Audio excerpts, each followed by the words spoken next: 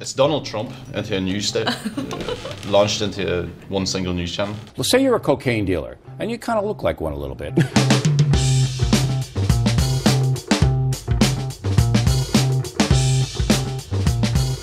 There's been, since 2006, a 64% increase in violent sexual assaults. Now, what did they expect? Her point is, what do you expect when you put men and women together? Somebody's going to get raped. Shit, the sexual abuse between men and men. To support women in the military who are now being raped too much. So it's okay to be raped a bit, just not too much, because we'll have to pay for it.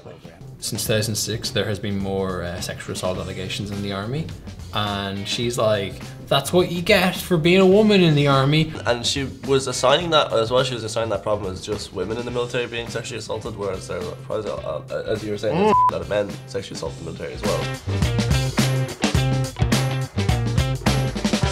Okay, so I have to ask you, John McCain wants to ask, you know, these liberal pinheads. Liberal pinheads. That's your category. Oh, he's the guest. Straight away calls him a pinhead. Well, say you're a cocaine dealer, and you kind of look like one a little bit. Oh! That is not okay. There you go, Bill. Oh, they're just having the crack. Yeah. They're just having the crack. You're a cocaine dealer. I can stop that. They can't send them in. Bill can stop it. Bill versus the cartel. It does matter. No, it doesn't. It's about getting to the root. When there's a fire in your house, you put the fire out, then you find out what the cause is. He has these analogies always, right? He's like, you know, if there's a fire in the house, you put out the fire and then you find out the cause. And you're like, Bill, we're talking about drug cartels. Did he just call his guest a cocaine dealer? Yeah. Also, so they got these cocaine dealers. You kind of look like one. Yeah, what? And I wouldn't mind, but look, He's a man in a suit with a PhD. I know.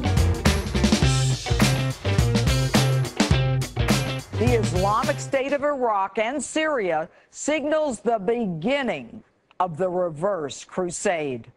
They are coming for us. This is the opening statement. I can't wait for the rest. Yeah. My resolution? Airstrikes. Bomb them. Bomb them. Keep bombing them. Innocent civilians. Bomb them.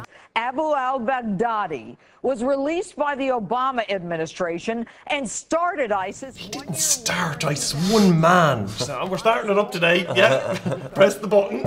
The boy looks like he has a bag wrapped around his head.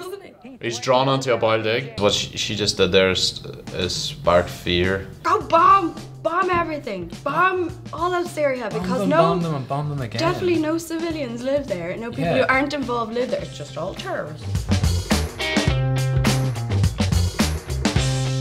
But I am urging the parents of black and Latino youngsters particularly to not let their children go out wearing hoodies. What? A hoodie, a piece of clothing. The hoodie is as much responsible for Trayvon Martin's death as George Zimmerman was. When you see a black or Latino youngster particularly on the street, you walk to the other side of the street. You try to avoid that confrontation. A lot of pedophiles have been known to sport moustaches, but you don't hear us being like, shave it off.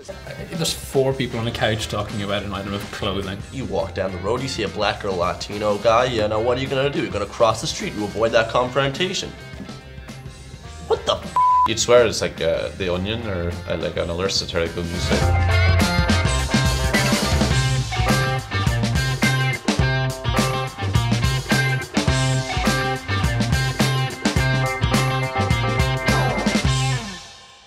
So, do you know what you're doing today, guys? We're doing the pills, is it?